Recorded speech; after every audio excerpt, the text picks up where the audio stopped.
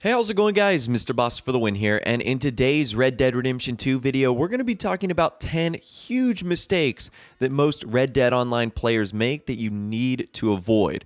So my goal with this video is to hopefully just remind you of something that you might not be doing, or let you know about something that you didn't know you could be doing that you should in Red Dead Online. Because there's a lot of little things that can make a big difference. And that's what we're going to be discussing in this video today. So anyways, let's jump into this and let's get it started. The first thing you need to remember to do is to upgrade your horse.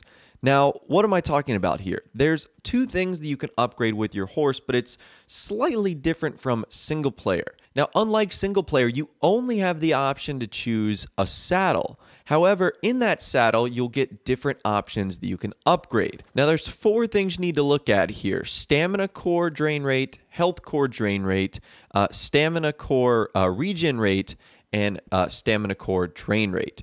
So those are the things you need to look for. And obviously, the better values you have, the more improved your horse is going to be. So pay attention to the saddles that you have, upgrade all the options that you can. This will obviously depend on your rank. A lot of these are a little bit higher up than most. So I would say around maybe rank 30 or 40 or 50, you can probably start looking into this a little bit more. But don't forget about this, because there aren't a ton of options for our horses yet in terms of wagons or carts or carriages.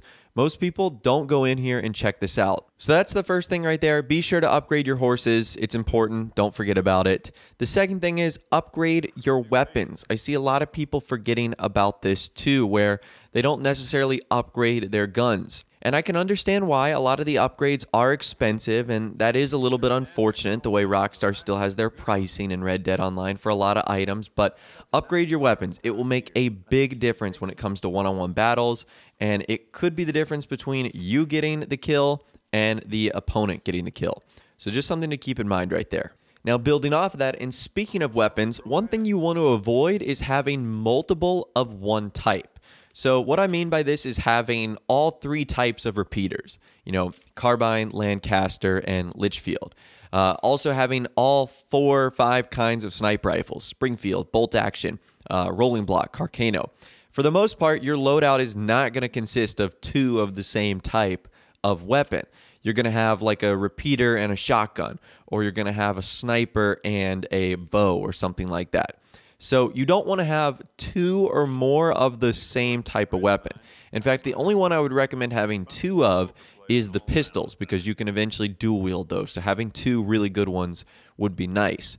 But don't load up on multiple types of the same weapon, because you're just going to be wasting one of your weapons, because eventually you're not going to use the worst kind, and you're not going to use 2 in the same loadout anyway. So just something to keep in mind right there, that you don't want to double stack up on your weapons. Up next, something I see a lot in like other people's streams and gameplay, just in general, is they have a Deadeye core that is full red, and they don't bother to actually replenish it. So unlike the other 2 cores of health and stamina, if your Deadeye is full red, it has a huge impact sort of passively on your aim. Your aim will become incredibly wobbly if you don't have a at least partially full Deadeye core. And that might be the reason why you're either missing a ton of shots or you're not connecting on a lot of shots. You need to make sure you at least have a little bit of your Deadeye core filled up. So things like cigars or bourbon or gin, these are all the things that will fill up your Deadeye core. Make sure you have a tiny supply of them on you at all times.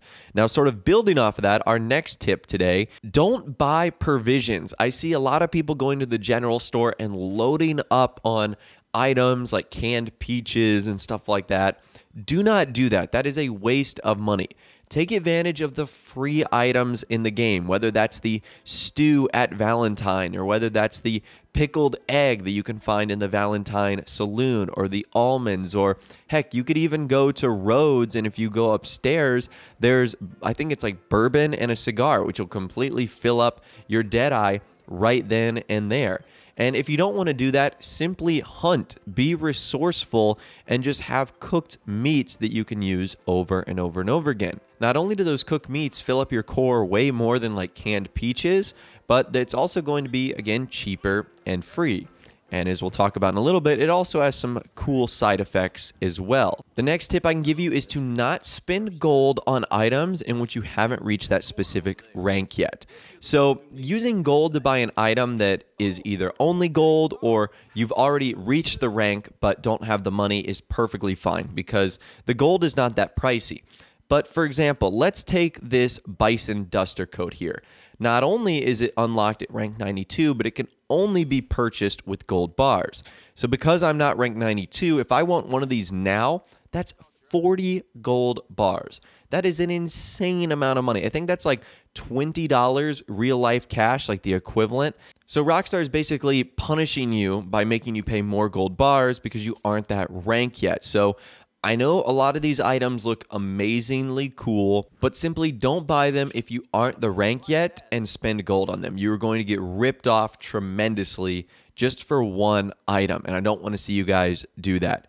So just be careful when you are buying items in game. That's something you want to keep in mind.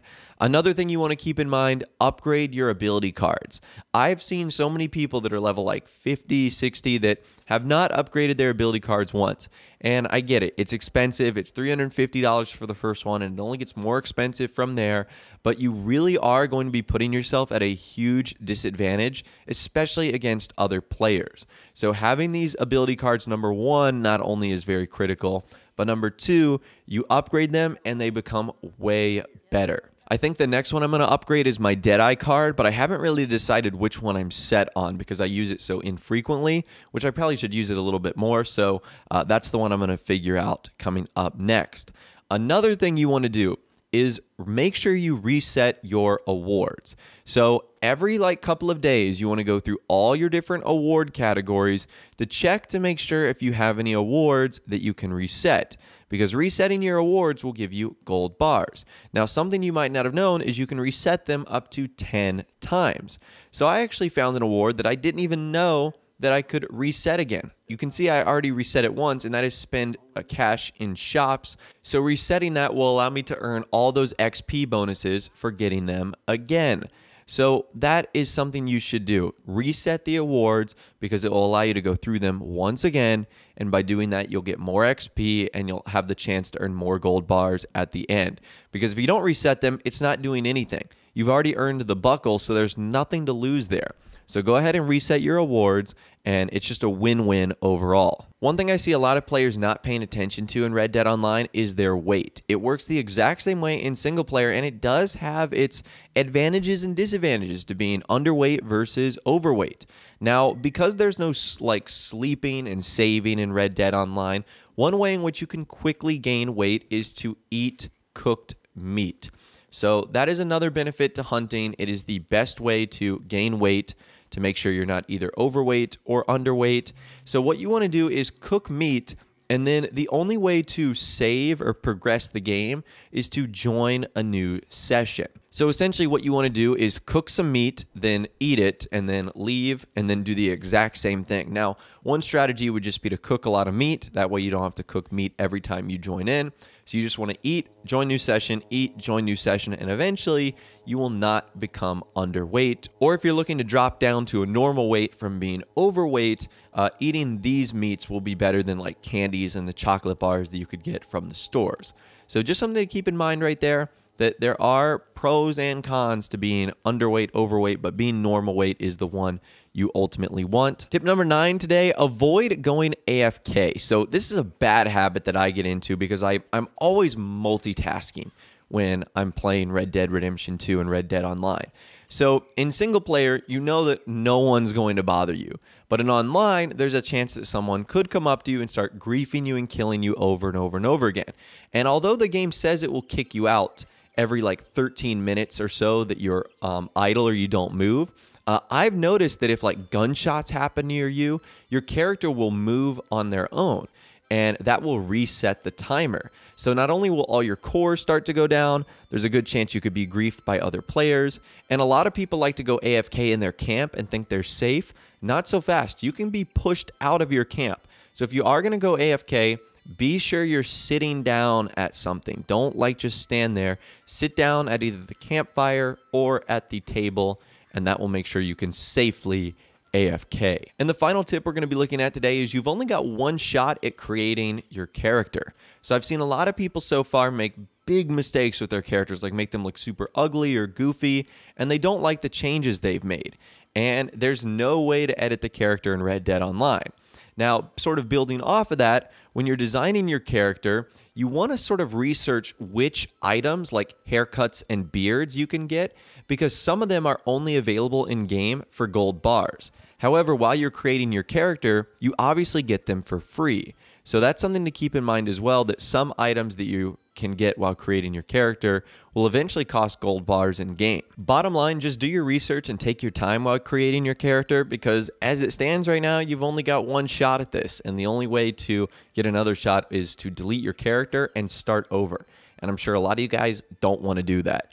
But anyways, that right there is 10 huge mistakes that most Red Dead Online players make that you need to avoid.